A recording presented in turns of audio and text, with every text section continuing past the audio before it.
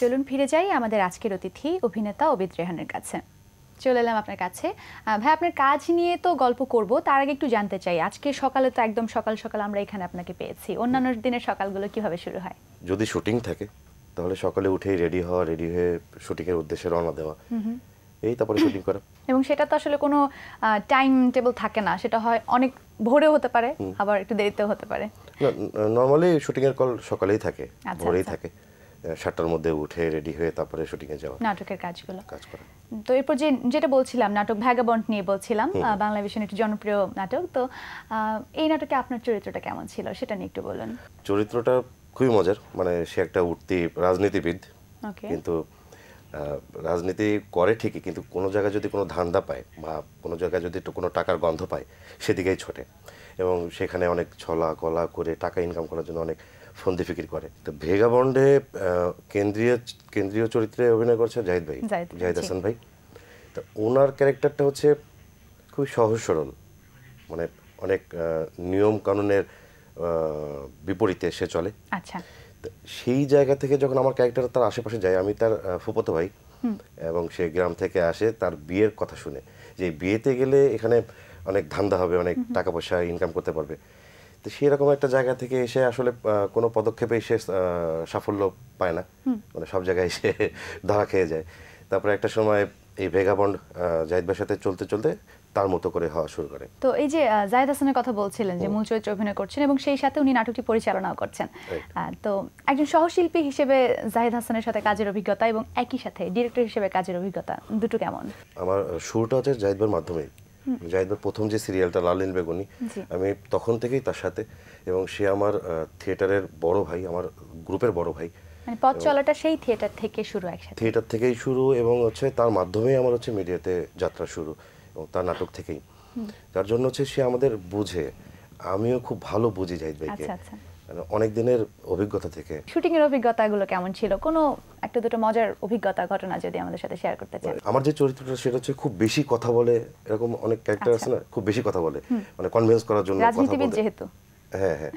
তা মাঝখানে লাস্ট একটা শুটিং, মানে ভেগাবন্ডের শুটিংয়েই জাহিদ ভাইয়ের সাথে এরকম একটা সিকোয়েন্স, যে আমি তাকে খুব কনভিন্স করার চেষ্টা করতেছি যে ভাই এটা করলে এইভাবে হবে, এটা করলে এইভাবে।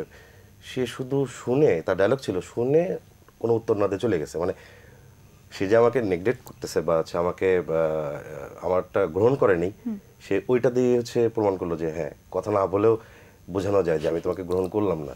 আচ্ছা, এই আর তো ছোটখাটো অনেক অভিজ্ঞতা থাকেই।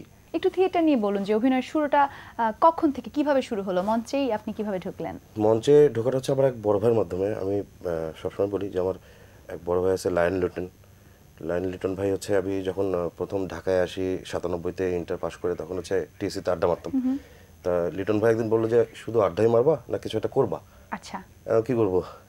ওরা আসলে থিয়েটার করি। প্রথম ঢাকায় এসেছিলেন, সেটা কখনের কথা? মানে ঢাকায় কখন এসেছিলেন? মানে 1997-তে। আচ্ছা, তার আগে কোথায়? তার আগে খুলনাতে ছিলাম, আমার বাড়ি খুলনাতে। আচ্ছা আচ্ছা আচ্ছা, তারপর ঢাকায় আসলেন। তারপরে লিটন ভাই এরকম অনেকদিন পরে বললো যে চলো থিয়েটার করি।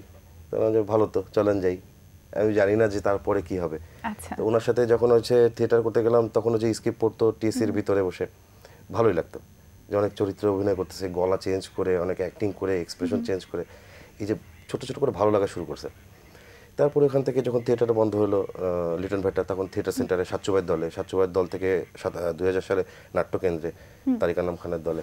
জি, এই তো থিয়েটারটা শুরু হয়ে গেছে ওইভাবেই। মানে আগে থেকে একটা আসলে এটা ছিল না, প্রস্তুতিটা ছিল না যে অভিনেতা হব, মানে জাস্ট চলতে চলতে থিয়েটারের কথা শোনা এবং গিয়ে ভালো লাগে এবং আবিষ্কার করা যে হ্যাঁ, আমার মধ্যে একজন অভিনেতা আছে, এবং এরপর সেটা টেলিভিশনেও কাজ করব এরকম কোনো আমার প্ল্যান ছিল না। মানে আমি সেটা কেমন ছিল?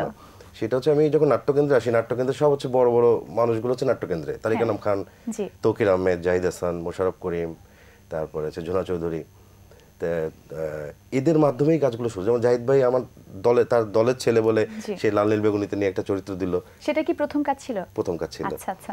তো এই যে উনি দলের ছেলে বলে সুযোগটা দিল, তা ওই সুযোগটা, ওই যে নাটক শুরু করলাম, তারপর তার থেমে থাকতে হয়নি, বা একটার পর একটা কাজ আসা শুরু করলো। ওনার থেকে তৌকির ভাই থেকে তারিক ভাই, তারপরে আস্তে আস্তে জিনিসটা বাড়তে থাকলো। তো সেই যে মঞ্চে শুরু করেছিলেন, প্রথমবার মঞ্চে দাঁড়ানোর অভিজ্ঞতা খুবই বাজে। প্রথম মঞ্চে মানে কি প্রথম একটা নাটকে কাজ করেছিলাম, সেটা হচ্ছে পথ নাটক। এটা আমরা পথে যখন নাটকটা করি তখন পুরো বৃষ্টি, আচ্ছা, পুরো নাটকটাই বৃষ্টির মধ্যে করছিলাম। আর যারা দেখতে আসছে তারা ছাতি নিয়ে নাটকটা দেখছে, এসেছিল তো। আচ্ছা, এটা তো সার্থকতা আয়োজন করে একটা পথনাটক ছিল তো, এখানে কিছু ফরেনারও ছিল, তাদের আয়োজনেই নাটকটা করা হয়েছে, এর জন্য ওরা তো থাকতে বাধ্য। সেই ছিল প্রথম মঞ্চে দাঁড়ানোর অভিজ্ঞতা, মঞ্চে অভিনয় করছেন, এবং মঞ্চের অভিজ্ঞতাটা তো একরকম, যে সামনে আছে আমি সরাসরি করছি, আর ক্যামেরাটা নাটকেটা একদমই টেলিভিশনে একটু ভিন্ন, একটু ভিন্ন। তো প্রথম যখন ক্যামেরার সামনে দাঁড়ালেন সেদিনের কথা মনে আছে? কেমন নার্ভাস ফিল করছিলেন বা কিছু? আমি এতটাই টেন্স ছিলাম, এতটাই অপ্রস্তুত ছিলাম যে আমি কি করছি বা ওখানে কিভাবে যে সময়টা পার হয়ে গেছে আমি বলতে পারবো না। এটা আচ্ছা, অজ্ঞানের মতো একটা সময় চলে গেছে। আচ্ছা, প্রথম যে শটটা নিলেন কয়বার টেক নিয়েছিল মনে আছে? শট বোধহয় বেশি নেওয়া লাগেনি মনে হয়, কারণ তখন হচ্ছে ওই নাটকের চিত্রগ্রাহক ছিল হচ্ছে বুলু ভাই, আনোয়ার হোসেন বুলু ভাই। তো উনি খুব এত সহজভাবে কাজগুলো করে যাতে ভুল টুল হলেও সে ম্যানেজ করে নিয়ে চলে যায়।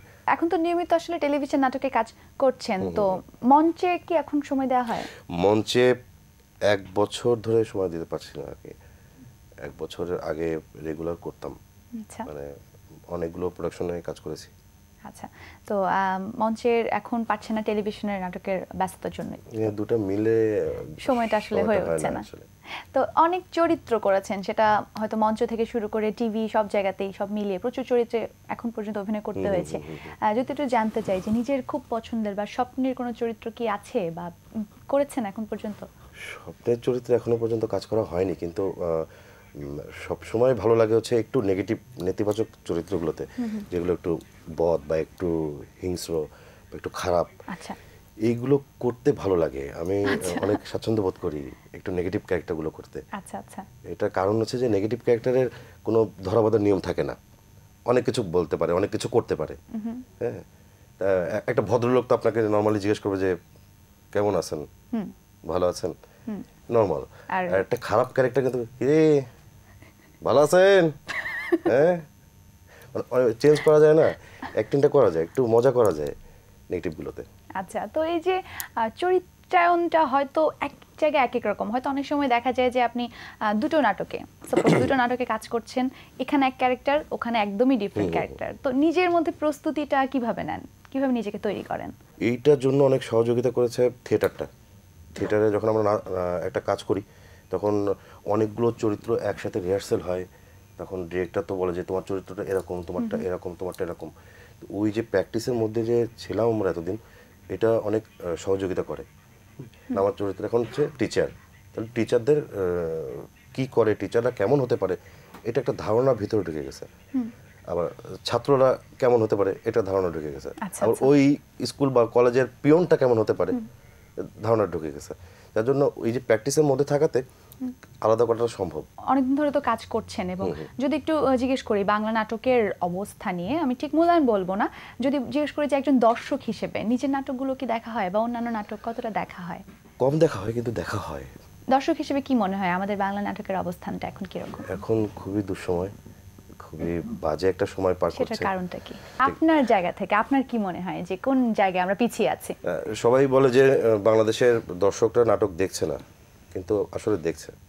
হ্যাঁ, বলে যে ইন্ডিয়ান সিরিয়াল বেশি দেখে বা বিদেশি সিরিয়ালগুলো যে চলছে এগুলো বেশি দেখে, তারপরেও কিন্তু বাংলাদেশের নাটকগুলো দেখে, আগেও দেখে, এখন একটু কম দেখছে।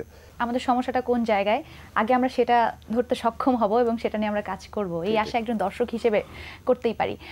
একটু চলচ্চিত্রে বড় পর্দায় অভিজ্ঞতার কথা নিয়ে জানতে চাই। আপনাকে একটা চলচ্চিত্র আমরা পেয়েছি, তো সেটা নিয়ে যদি একটু কিছু বলতেন। আমি তো একটাই ছবিতে কাজ করেছি, সেটা হচ্ছে তকির আহমেদের জয়যাত্রা ছবিতে। ওখানে আমার একটা ক্যারেক্টার ছিল পাকিস্তানি লেফটেন্যান্ট, মানে পাকিস্তানি আর্মি। আপনার পছন্দের চরিত্র কিন্তু নেগেটিভ আমি করেছিলাম। ওখানে আমার একটা দৃশ্য ছিল মোশাররফ করিমের ভাইয়ের সাথে, আর একটা দৃশ্য ছিল একটা মসজিদের ইমামের সাথে। দেখা হয়নি বোধহয় ছবিটা? আমি দেখেছি, অবশ্যই দেখেছি। আচ্ছা, তা সেটা হচ্ছে যে আমাদের ওই মসজিদের ইমাম করেছিল সালেহ ভাই, সালেহ আহমেদ। তা সে হচ্ছে লেফটেন্যান্টটা, সে ইমাম সাহেবকে 3টা চর মারে। আমি তখন নতুন, 2002-03-এর ঘটনা। তাই তোকে ভাই বললো কি যে এটা কিন্তু চরটা ঠিকঠাক মতো দিতে হবে 3টা পর পর। এর মধ্যে দেখি সালে ভাই করতেছে যে আসলে চটটা কিভাবে দেবে, নতুন একটা ছেলে। তো বলছে যে তুমি করো, চটটা জাস্ট আস্তে আস্তে দিও। আর তোকে বলছে যে এটা ছবি, বাস্তবটা ফুটিয়ে তুলতে হবে। হ্যাঁ, তুমি চটটা যেভাবে দেওয়া দরকার সেভাবেই দিবে। ওই একটা দৃশ্যে সত্যি সত্যি চটটা দেওয়া লাগছে 3টা। তো আসলে এই যে নানা অভিজ্ঞতার মধ্য দিয়ে কাজ করে যাওয়া, অনেক দিন ধরে কাজ করছেন, তো এখন এসে যদি একটু জানতে চাই যে ভবিষ্যতে নিজেকে, নিজের কাজ নিয়ে কি স্বপ্ন দেখেন, কোথায় দেখতে চান নিজেকে? এখন যে ক্যারেক্টারগুলো করব, এখন আমি বুঝতে পারবো যে আমি কিভাবে করব, কিভাবে করা উচিত। মানে পরিপূর্ণতার জায়গাটা এখন শুরু হলো আমার। তো আমরা আশা করি যে পরিপূর্ণতার জায়গা, যেহেতু আপনি বললেন যে শুরু হলো, মানে 35 হয়ে গেলে কি হবে, এটা আপনার কাছে কিন্তু একটা নতুন শুরু, একদম এক থেকে, তাই তো? তো এই যাত্রা শুভ হোক। আমরা আশা করি যেটা আপনার ইচ্ছে, যেটা আপনার মঞ্জিল, সেটা আপনি ছুঁতে পারবেন। আপনার প্রতি অনেক অনেক শুভকামনা থাকবে। যদি সবশেষে ভ্যাগাবন্ড নাটক নিয়ে দর্শকদের উদ্দেশ্যে কিছু বলতে চান। ভ্যাগাবন্ড নাটকটা অনেক সুন্দর নাটক, জাহিদ হাসানের পরিচালনায় নাটকটি দেখবেন। এটা যেমন এর ভিতরে অনেক হাস্যরসাত্মক বিষয়গুলো আছে, তেমন দুঃখের আছে। নাটকটা ভালো লাগবে। অনেক অনেক শুভকামনা আপনার প্রতি, এবং আবার অনেক ধন্যবাদ আমাদেরকে সময় দেওয়ার জন্য। ধন্যবাদ। প্রিয় দর্শক, এতক্ষণ কথা হচ্ছিল অতিথির সঙ্গে, এবার সময় হলো বিদায় নেবার। আমাদের অনুষ্ঠান সম্পর্কে আপনার যে কোনো মতামত ও পরামর্শ জানাতে আমাদের কাছে লিখুন এই ঠিকানায়। প্রযোজক দিন প্রতিদিন, Banglavision, no tower, 110 Bir Uttom CR Dutta road, Dhaka 1205। Phone 96320303-4। আমাদের ইমেল অ্যাড্রেস dinprotidin@banglavision.tv। ভারতীয় লেখক কৃষ্ণ চন্দ্রের একটি উক্তি বলে বিদায় নেব আজ। তিনি বলেছেন, ঘৃণা আপনা থেকে অকারণে জন্মায় না। প্রিয় দর্শক, সবাই ভালো থাকুন, সুস্থ সুন্দর থাকুন। দেখা হচ্ছে আগামী দিন। সেই পর্যন্ত বাংলাভিশনের সকল আয়োজনের সঙ্গেই থাকুন।